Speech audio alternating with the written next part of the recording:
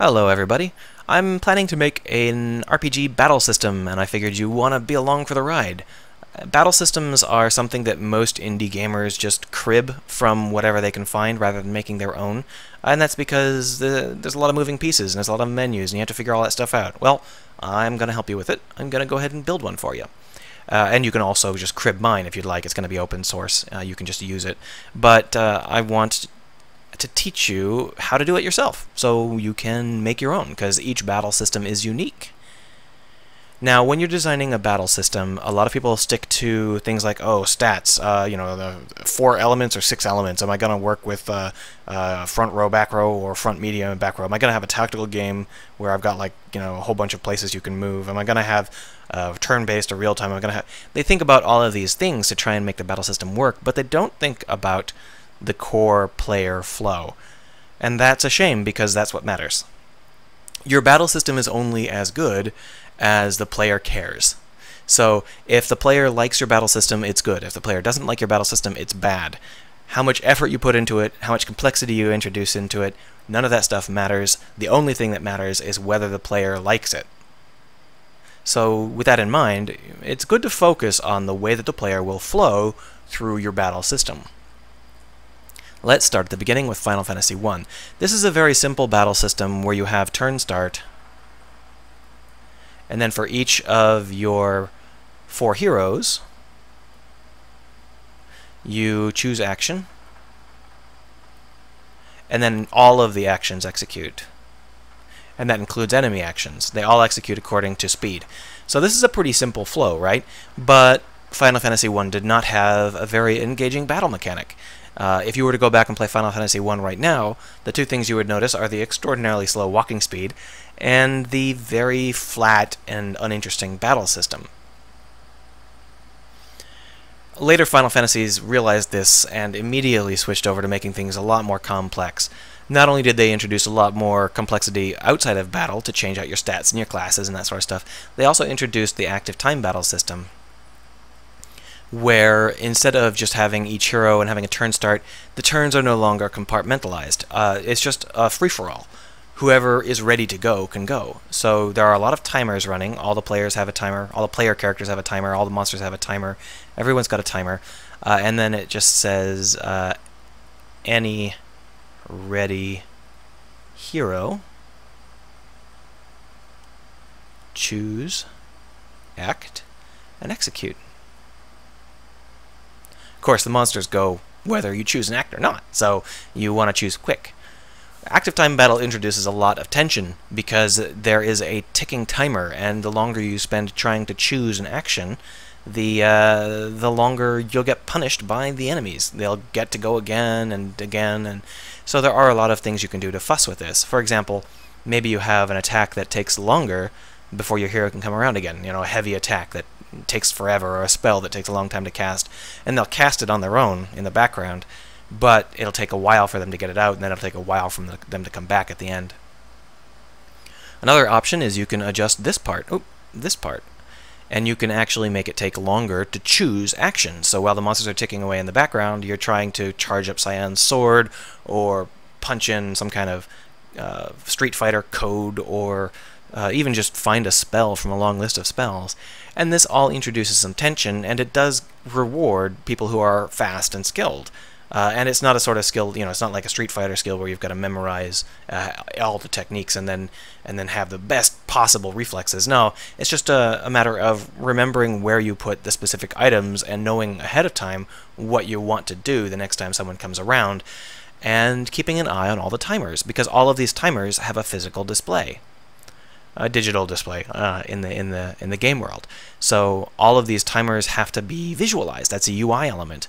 And then you've also got, of course, the choose action element and the ability to switch between them, since it says any rather than each.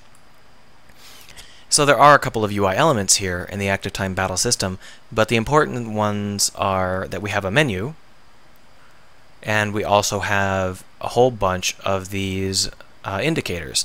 Everything on the screen has an indicator. So if we were going to build an active time battle system, this is a lot easier for us in terms of not having to package up the turns, not having to carefully moderate who is in each battle at all times, and instead we can just leave it to each individual character and monster to participate as they see fit, and there is no such thing as a prepackaged turn chunk. So we don't have to drop out of one mode and into another mode, we can just keep going. This does make it a lot easier, but unfortunately the active time battle system is not very interesting. It's popular among Final Fantasy games, but nobody else ever adopted it. Indies use it because there are some popular libraries they can just steal that allow for active time battle, but it's not really very compelling, and I think I'd feel a lot better if they didn't use it. What's another option? Well, let's keep going with Final Fantasy. We've got the Final Fantasy Tactic games, right? And they have this giant grid, and you move around the grid, and you act, and you move, and all that stuff. So why was Final Fantasy Tactics so much more popular than its competitors of the time? Why do we remember Final Fantasy Tactics, but we forget the thousands and thousands of totally worthless tactical RPGs? Well, because Final Fantasy Tactics had a turn order system. Now, from the perspective of the battle flow, it's actually very similar to the active time battle. The only difference is that instead of any ready hero, it is just the ready hero.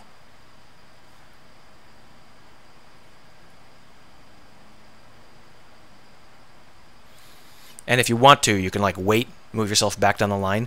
But because you can see so many turns ahead, you can see like 20 people ahead, you can see exactly who gets to go when, and you can adjust exactly where you want to fall in this list by exactly which turn you want to take. And that's really, really powerful. It allows the player to plan ahead dramatically further than you can if you break things up into turns. So Final Fantasy Tactics' greatest advantage was the fact that it didn't use turns. Instead, it just let everyone act in the queue. Now, this is supported by the complexity of the map.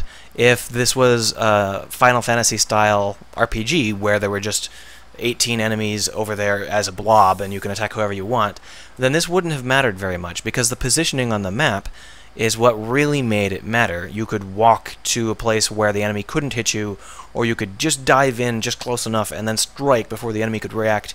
It was a lot of maneuvering, and the maneuvering makes that turn order even more important.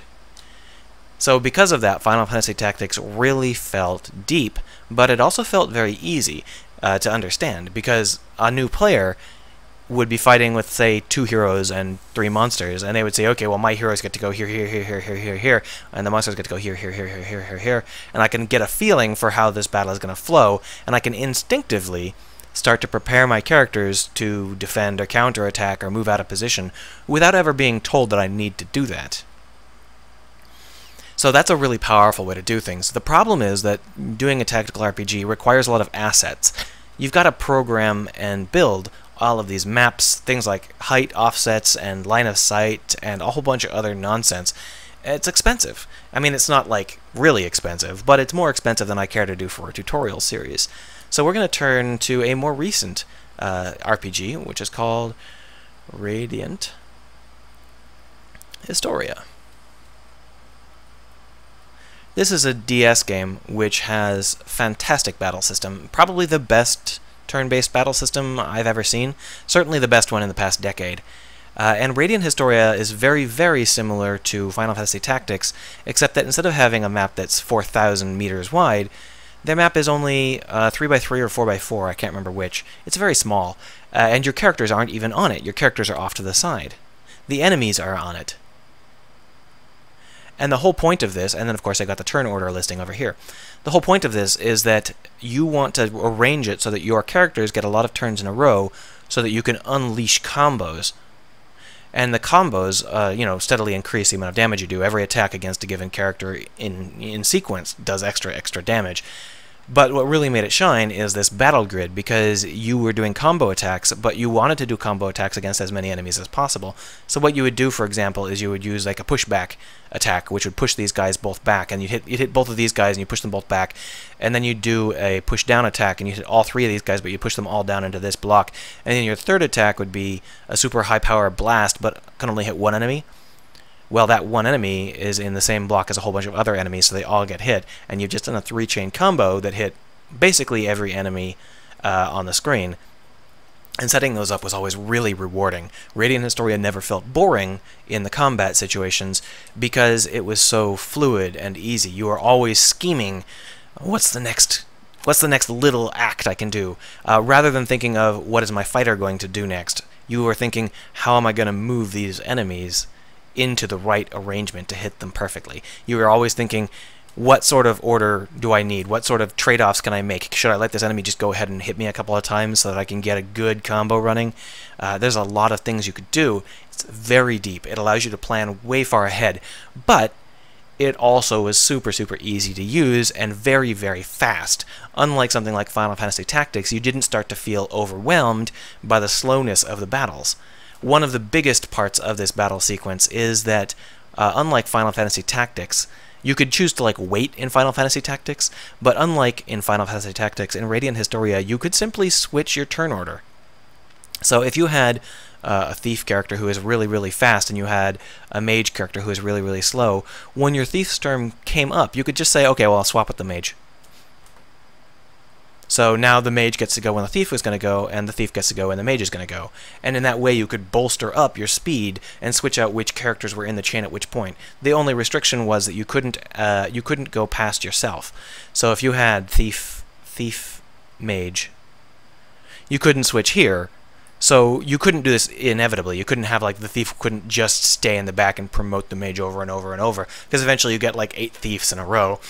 But on the other hand, if you built your thief right, then they would be able to do a full sweep of the board, just thief. They would have the right techniques to move the enemies in the right way to actually support their own combat. And that worked really, really well. So that's what I'm going to clone. Radiant Historia. If you've never played it, you should go play it. It's definitely as good as any of the great RPGs of lore. I would say that it's on par with Final Fantasy VI. But most people don't know about it because RPGs haven't been popular for a while. This kind of turn-based RPG is niche. And that's a little bit unfortunate. But I'm going to clone it for you, and we're going to go ahead and make exactly this sort of system.